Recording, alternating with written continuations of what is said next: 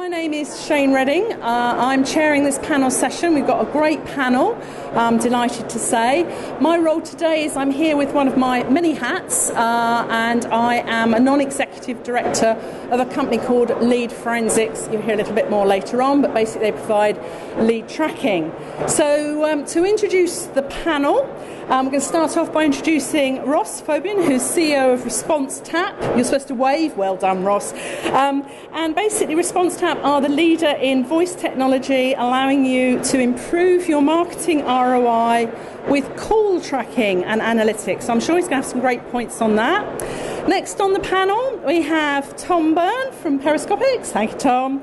Apparently, Periscopx are geeky, data-oriented, paid search company with display and analytics specialisms as well. So great insights coming there. Next along, we've got Liz on the end. So Liz Smyth, Marketing Director of Marketo. Marketo provides easy-to-use, powerful and complete marketing software, helping companies turn marketing from a cost centre into a revenue driver, so bang on topic for Marketo. And then lastly, but not least, we've got Billy Lyle from Target 360. And Target 360 combines the power of CRM and marketing automation in one solution to provide better qualified leads. Not sales pitches at all, but really good expert opinions. This topic came about because actually in a recent report from Marketing Sherpa, and if you're not familiar with Marketing Sherpa, I'd recommend it to all of you. Really good website, loads of case studies, which showed that B2B marketers are focusing more on producing and customizing reports than they are actually in actioning the insights they're getting from them. So my first question to the panel is, well, why? Why are we doing that? Why are we producing these reports and not actually actioning them? So maybe Tom, to kick this one off? Yeah, sure. Why are people producing reports and not actioning them? Well, generally people don't really, the perception that we have is that I'm coming from a search perspective, that search is generally misunderstood from a C-level. And so therefore, when information's pushed down to understand the interaction of traffic on site, it's coming without a full breadth of understanding of the implication of the traffic. Therefore, people are producing reports based on the guidance they're given, which empirically is going to mean that they're unactionable. Okay. Anybody else want to comment? I think it becomes very easy when you've got a lot of data to start pulling these reports together, and you can just get carried away with actually having too much data at your fingertips. You've got to remember and only report on the key aspects that you're really interested in and that are going to deliver great value back to the customer. And I think that's what happens. You spend a lot of time in reports that don't end up actually having value off the back of them, and they end up... Hi everyone, I think my perspective on this is that marketing are generating so much reports because they have to. And marketing is being asked to be a lot more accountable than they have been in the past. And the CEO, the CFO, the board, they're all asking, if marketing spent X pounds, X dollars on these initiatives, what return have I gotten from them? And I think it's back to the point Billy made that, there's a lot of data out there, so you have to prioritise on what you're reporting. And I think a lot of people are maybe spinning cycles and reporting on things that the company and the business may not value, like how many attendees somebody had at a webinar, or how many scans they did at a trade show like this. But what the company really cares about are, revenue and bottom line impact. Yeah, I think the main problem with the driver for reports is actually all the different technologies that exist. So, and also particularly the different channels. So everyone is going out and saying, we've got social and SEO and pay-per-click, and how do we do reports across all of them? Really, you need to figure out what is the main important thing for each channel, and then get a metric that you can track, or several metrics potentially that you can track against that, and really benchmark against your performance over time. So some really interesting comments there. I'd like to ask the audience actually, who empathises with this, that you perhaps spend too much time, stick your hands up, if you feel you spend too much time producing reports that are not adding value to the business, they're not driving revenue. Stick your hands up, go on. Okay, not so many. Perhaps, the rest of you feel you're doing a good job and that you're concentrating on the right things. So another question for you. In the room, who here would describe themselves as in B2B markets? Okay, so the majority. All right. And I think that helps the panel answer some of the questions that are to come. In the next sort of question I've got for the panel, it's really for everybody in the room. What can we do to change the perception of marketing from being a cost centre, back to one of the points that was made, to being a revenue driver? Perhaps Liz, you could take this one first. So I think the biggest thing that we can do is help to build marketing's credibility. And when I say that, it's not reporting on what we call the vanity metrics, but reporting on the real tangible impact. So if we invested, X pounds in TFM&A, what the outcome of that will be. And I think once you start to understand what kind of return you're getting from your various programs and how that has your historic performance, you can then start to project that over the future. And you can say, okay, if I have a big trade show in April and I have a webinar in May, you know the kind of return you're going to get from that, and you can start to predict and forecast it. And then you can go to the board meeting and you can go to the executive management level, the same way the sales director has been doing for many, many years, with credibility, and say, it's not what marketing has spent, this is what we're going to deliver to the business in this quarter, in this month, in this year. And I think it's all about building the credibility to have those conversations. I think the other key area there is actually how you engage with the sales team. You build a lot of credibility by providing them the information that you can now gather about prospects whilst they're going through the journey. So that as you pass all that across to the sales team know, and you can't end up having that discussion around about they're not well enough qualified, they don't know what they're doing. You pass all that information across, and sales will start to appreciate it, and they'll actually look for more leads, because who doesn't want an easier job, a warmer prospect. I would agree with Billy with that. I think the main thing on top of that is actually reporting, which goes really against what we're talking about here, but it's actually tying the initial work that you're doing in marketing through to the ROI that it's generating. And if you can really start using marketing automation platforms, analytics platforms to start tracking those initial entry points right the way through to the conversion, you can then start putting marketing down as a part of the value chain rather than a cost. Well, I sort of disagree.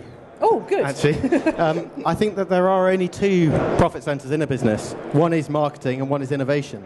And so everything else really is cost.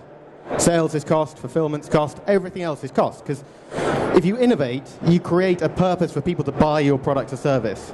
Marketing is a critical way to distribute that message. So historically, marketing was at sea level and it's just got pushed down. So really, everything else is a cost center except for marketing. The real advantage now is that historically, if you look at all channels, you had to make an inferred assumption based on the value of your marketing.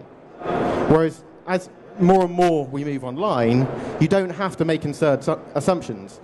You've got clean data from traffic acquisition through to convertible events, and if you use Marketo or any other CRM system that can pull your digital data through and reconcile on the actual value attribution, you can prove that marketing is a profit center. You don't have to make any assumptions. You don't have to report. You don't have to do anything, because you've got a linear relationship from we spent the money here on marketing, the money is yielded here. As long as you've got clean tracking all the way through, you prove that you're a profit center. The innovation bit's a bit harder. I'm going to pick you up on that last point, because I think that's a really controversial and very good view as well. I think sales might argue about being a cost center, but in terms of that tracking, because I know, one of the questions that always comes up is that, well, that's great in theory, but how do you do it? So in terms of the tracking, what are the things that you can put in place that allow you to do it? Any tips from the panel? Don't know who wants to take that one next. Tracking, over the last couple of years, tracking's become so much easier. Key elements that you need to be able to do through here are associate your leads to campaigns. So you need some software that's going to be able to associate and give you some sort of unique URL or tracking code that's going to take any website visit that you get and associate it to campaigns within your business, so you can start to report on that. Off the back of that, you need to make sure that that happens for all individual visits, for any visitor, so you can actually start to attribute across many campaigns to see if the campaigns build up, and it's maybe 3 or 4 campaigns that you need to allocate it across. So it's maybe TMFA and your PPC and your calls that are making the difference.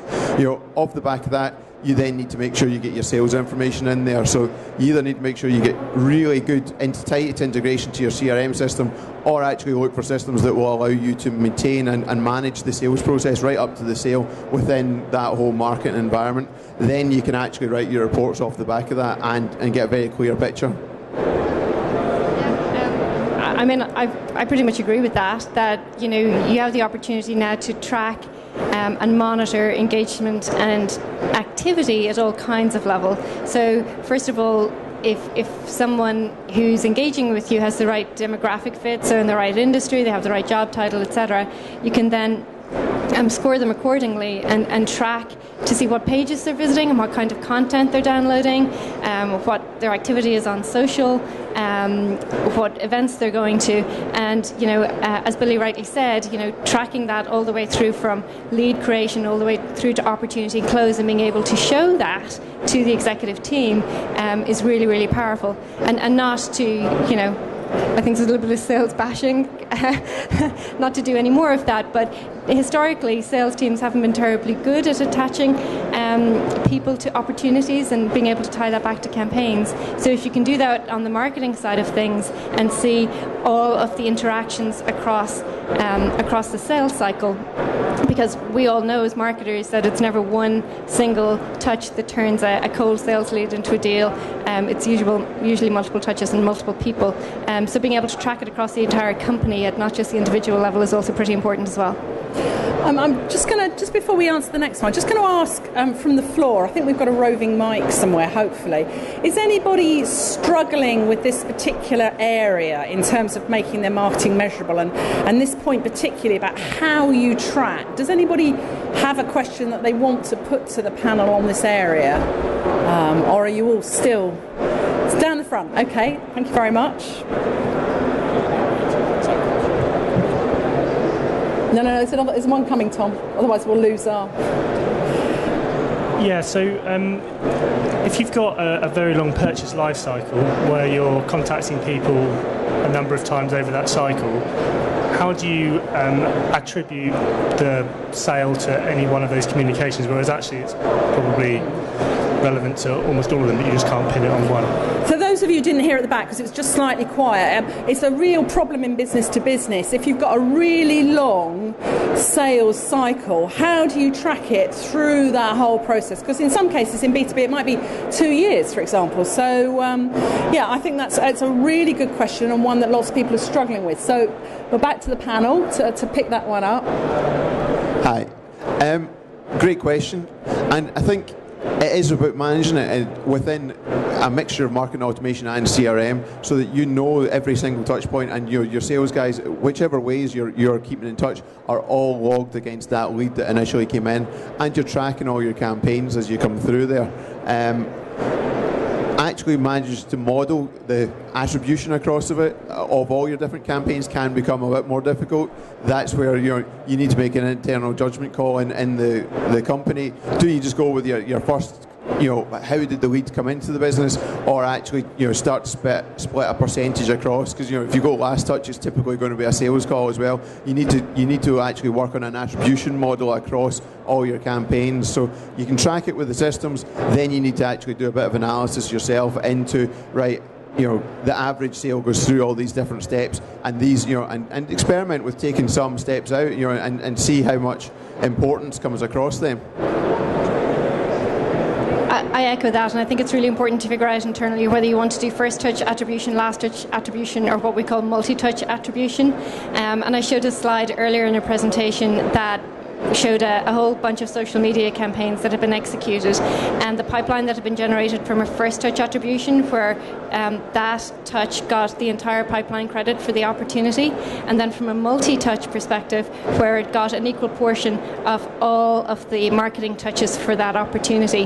And what's interesting to see is that, you know, there are some campaigns that are really good at that first touch, and there are other campaigns that are really good at the multi-touch, and that tells you that the ones that are really good on the multi-touch are kind of more the nurturing kind of campaigns. The people are responding to that as they're engaging with you and progressing down the sales cycle. So it's really valuable to be able to do, you know, to do the analysis and do the reporting at both a full first touch, multi-touch, or a last touch.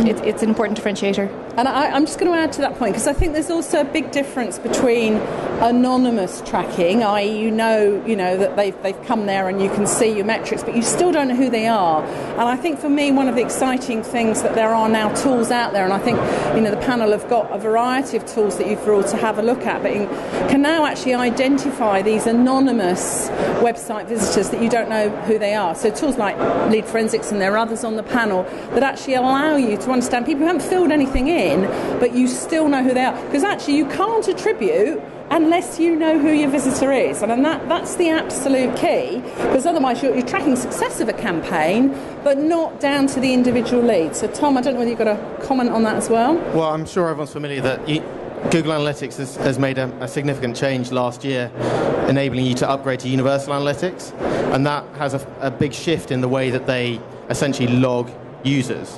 One of the reasons they've done this is so they can do cross-device tracking. But when you pull that into when you pull that through the website and integrate with a CRM system, it enables you to to visualize multi-channel funnels much, much better. It doesn't really matter how long the sales cycle is, as long as you're able to attribute each contact point to an individual. You'll tend to find that different USPs of the business are likely to yield different attribution modeling. I wouldn't encourage first or last click attribution. I would almost always encourage a multi-touch attribution model, because you can look at the value attribution based on the different types of business that you're going to get. I think ResponseTap as a telephone tracking solution is awesome, because one of the big gaps from a digital point of view was that offline, where you get a much more of a personal engagement through a salesperson.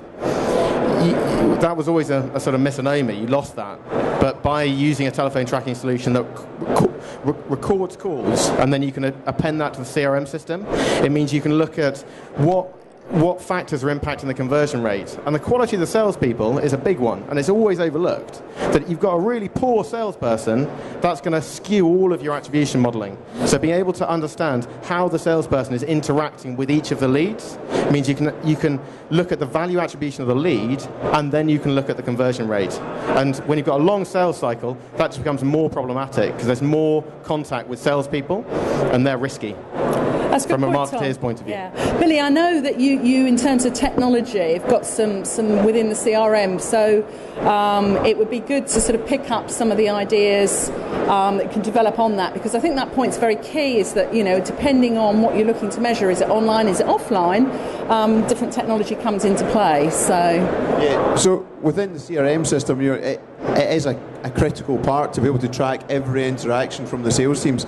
And when you're measuring your attribution, potentially, it's worth looking at it from a marketing side point of view on the opportunities that were raised, and then you can actually start to look at how are sales interacting with those opportunities. And it potentially takes out some of the or highlights if you have got problems in certain salespeople, and on working on certain campaigns for you. And be it whether the system is a separate marketing automation system integrated with CRM, it just needs to be tight integration at that point in time to make sure that you can log calls, webinars, any event attendance, and run across every single touch point within your one system or the combination of integrated systems. It's a good time to perhaps take another question from the floor. Is there anybody else who's got a burning question that they'd like to put to the panel? Yeah, great. This hand has gone up. Yeah, so up until now we've been talking about like the direct revenue that comes from like a delegate or a subscription sale. Do you think we should also include the indirect stuff from like digital print advertising, sponsorship, and if so, how's best to do that?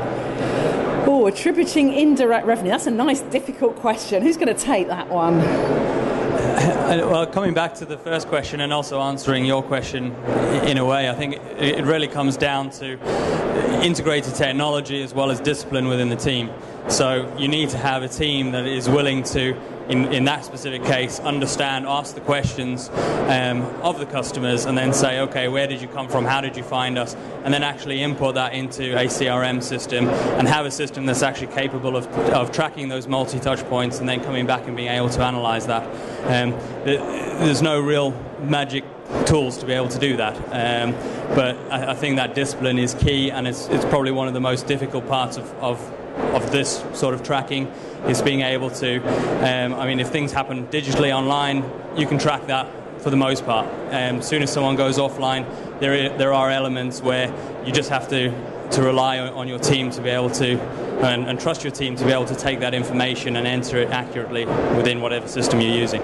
And this point about training staff's come up a number of times, and I can't emphasise how important it is. If they don't know how they're supposed to attribute it, they're not going to get it into the systems, and it's a bit that is often missed in terms of training. And particularly, you mentioned indirect revenue. Often that's key account teams. They're the ones who are cross-selling, and they're the ones who really need to sit down and explain, well, these are the questions you need to ask to understand so you can actually attribute it properly. So, Tom, are you going to... In terms of the sponsorship piece, just answering that question directly, we've done... Search is a very useful tool because it essentially, as long as it's a clean filter, it tells you what people are interested in and how they're engaging with the internet. Because it's so fluid, the big problem that people often have is that if you fill your campaign with any of the more liberated match types, like broad match modified, you end up sampling or sessioning your own data. Whereas if you've got an exact match campaign, you're getting clean data. And because Google has moved to enhanced campaigns, they're putting a greater degree of focus on dimensional segmentation. And what that enables you to do is use external variables like time, geography, using remarketing for search, how someone's interacted with your site in the past, in order to start targeting particular activities that tend to be, particularly with sponsorship, geographically or based around people looking at a specific thing, which might be channel or an event like this. And it enables you to start appending certain tags to how people come through based on key indicators of they made a search from this particular venue, for example. And it's not foolproof, but as a KPI system, you tend to be able to map and trend the data. And Google have done quite a lot of work on this, particularly looking at the ROPO effect, the research online, purchase offline. And so you can use standard KPIs and metrics to infer some sort of performance of the offline capability. And then it is a blended approach, but assuming your data, particularly your search data, is clean, which very rarely it is, you can use that because it's so much more fluid than any of the other variables, and it's absolutely representative of what people care about. It's not what I care about because it's a pull sales technique. It's what they care about, and I'm just pulling them through to me. So some really good points again there, but this all sounds great in theory. Liz, why does this just sometimes all go wrong? Why doesn't it work? It sounds easy. So why isn't it happening? Specifically the credit? The attribution, Yeah. Well, I think it's probably goes back to discipline and people not having the processes in place. Each company does it differently, and I think there's a recognition, at least for us, I'll share with you how we do it, and this is also similar to what's happened to previous companies that I've worked for, is that we recognize that there are probably 3 or 4, maybe 5 contributors to pipeline. And for us, it's marketing is one, sales directly is another, partners, and maybe some kind of outbound calling team, etc. So at a high level, you can track that. So if marketing, for example, suspects that this opportunity that is tagged as a sales outbound opportunity did actually have some touches for marketing, if you have the tools in place to track that activity that we've been talking about, you can then show that using all of the touches and tagging the people that you want to include and say, right, these are all of the things that impacted that deal. Why is it hard? Because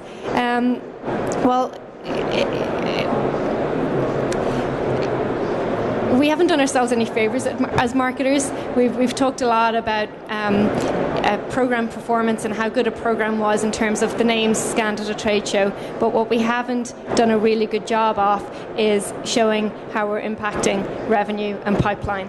And I think it's kind of a DNA shift for marketers to start thinking about that. It's not about web traffic, it's not about hits, it's about the pipeline. It's about the revenue. Yeah. Okay. We've got a couple of minutes left. I'm very keen to take some more questions from the floor. If anybody's sitting there with a burning question, this is your chance to ask it. So does anybody want to stick their hand up and ask a question to the panel?